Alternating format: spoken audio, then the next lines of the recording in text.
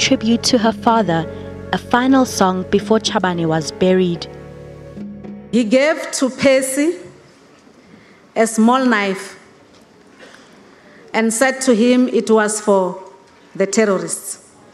And Percy thought terrorism was one of the careers he could follow in his studies. Our father personally did career guidance to his children at an early age.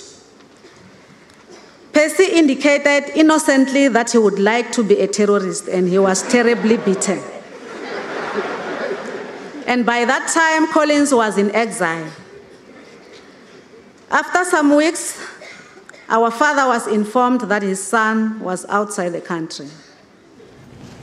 A cross-section of people spoke Chabane's praises.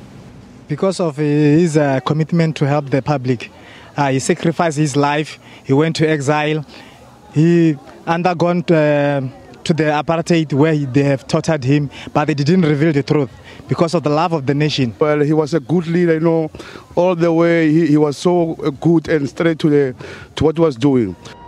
Chabane was buried at a local cemetery in his home village.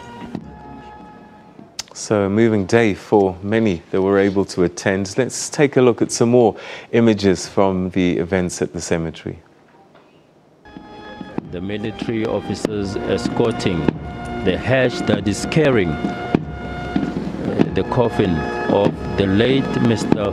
Collins Chabane. A somber mood indeed.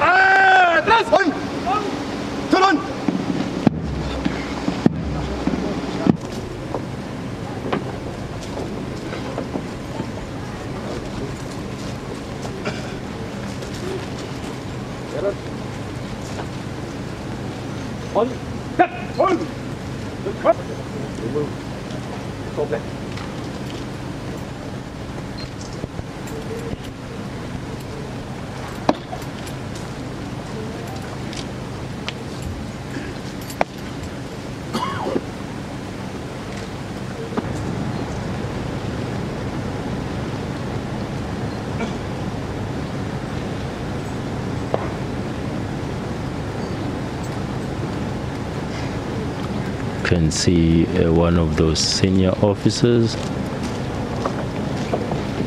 carrying the South African flag.